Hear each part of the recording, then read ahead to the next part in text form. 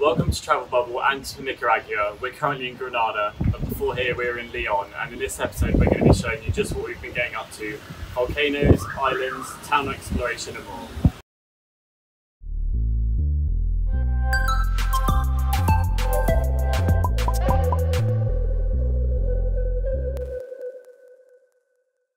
We're here in Leon. We are stood on top of the main cathedral in the town. It has a ridiculously long name that I can't remember, so all I know is it's Cathedral of the Grace for short, and that's definitely not the short version. We're going to do some volcano boarding here.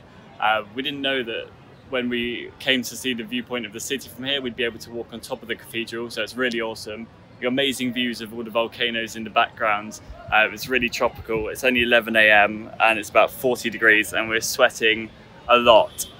So we're going to check out a little bit of the town and volcano boarding later on.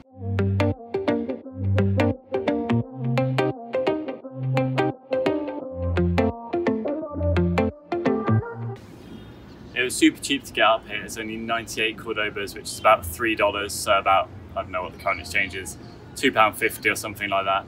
It provides really great views of all over Leon. It's really interesting to see, especially their very recent troubles that they've had. Tourists are only just starting to return. We're some of the kind of first ones to come back after the recent problems that they've had. A lot of places are still shut. It's very run down because the government are keeping all the money, so if stuff looks a bit down and depleted, it's definitely for a reason. But it's really nice here. Everyone seems really friendly.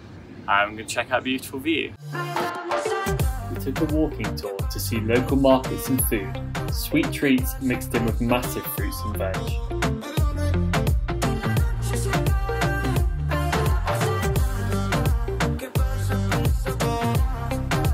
The guide was very good and spoke about life in Leon, like when an alarm sounds telling everyone it's lunchtime.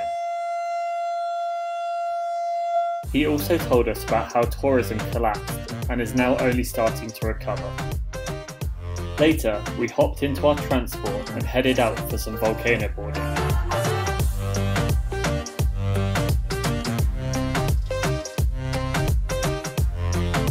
Just 40 minutes from town, down some dusty tracks, we arrived to Cerro Negro. So we're just at the entrance to the part where we hike up to the volcano, 45 minutes up.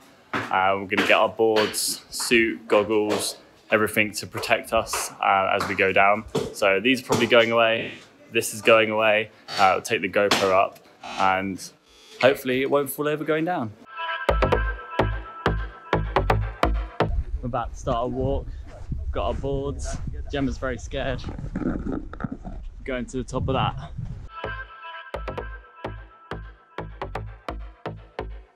The boards were quite sturdy and heavy to carry, especially in the 40-degree heat up a volcano. Our group crunched our way up, getting safety information from the guide along the way. We were able to take in the views of the crater and other nearby volcanoes. Cerro Negro is the youngest volcano in Central America, having been formed in 1850. Its last eruption was in 1999, but despite this, it's still considered a highly active volcano. We suited up and away I went.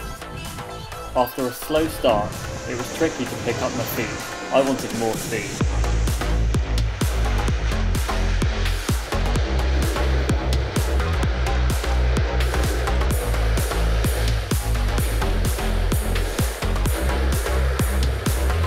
Eventually it got faster and I raced down. I could feel the volcano rocks burning up on the soles of my shoes, and some even flew up into my face, but I made it to the bottom in one piece.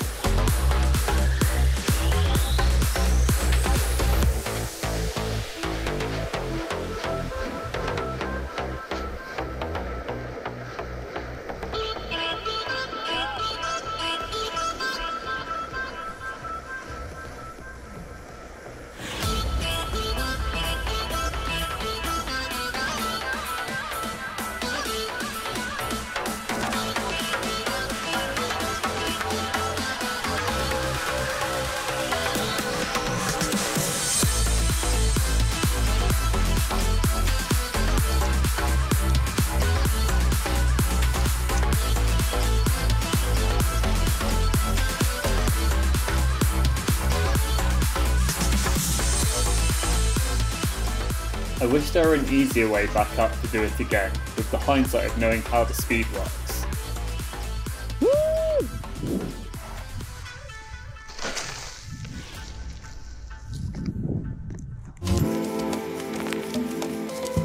I watched some of the others shoot down, and we examined our dusty, dirty shoes, legs, arms, our whole selves basically, before riding back, literally on the back, to Leon.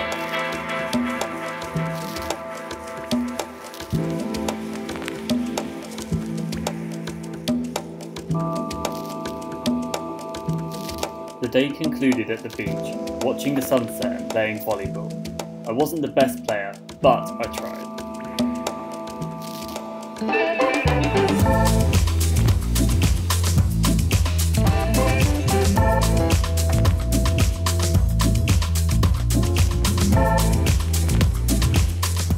It's quite early in the morning, a bit tired from our volcano day yesterday. We're getting the chicken bus to Granada via Managua. We think we're on the right one. It should be 71 Cordobas.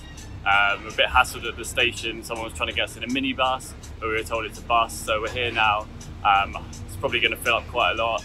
Hopefully we get there. Fingers crossed, no major issues. The bus was very bumpy, but it got us to Granada in one piece via a changeover. In Granada, we explored the town centre. There was a bustle of activity amongst the colourful colonial buildings.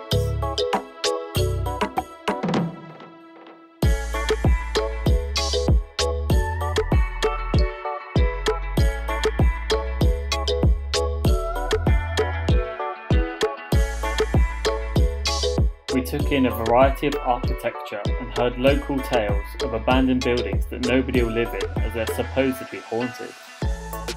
At the market, we tried the local dish called vigorón. This is yucca, pork scratching and cabbage salad.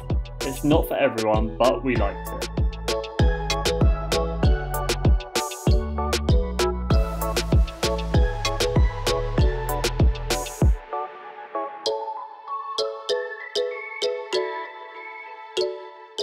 This volcano behind me here, name escapes me as per usual, put it here below.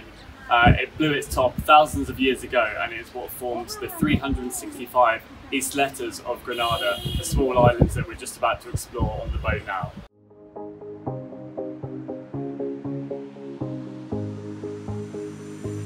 The islets are home to many birds and wildlife that can be explored via boat or kayaking around. We chose the boat option and our guide explained the area and types of birds we saw, from osprey to egrets, herons to hawk.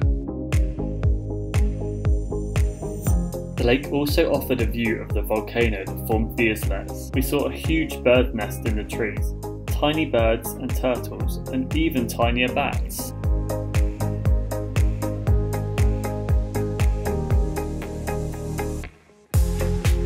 There are also about 1,000 people living amongst the islands, mostly fishermen, although on some islands there are luxury holiday homes and rentals too.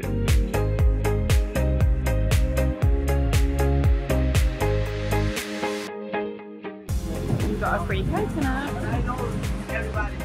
Do you like it? I love it.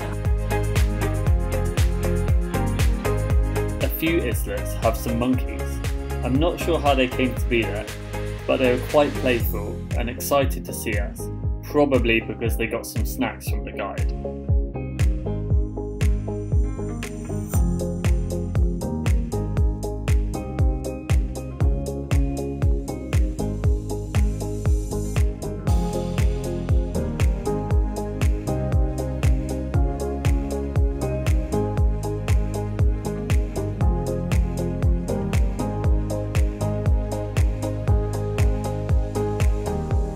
We got off the boat to explore a fort on one of the islets and see a view of Lake Granada, Central America's biggest lake. After, we headed back to the mainland to relax before our next adventure. I hope you've enjoyed this episode. If you have, please hit the like button and subscribe, as there will be a bit more from Central America, and we'll see you in the next episode.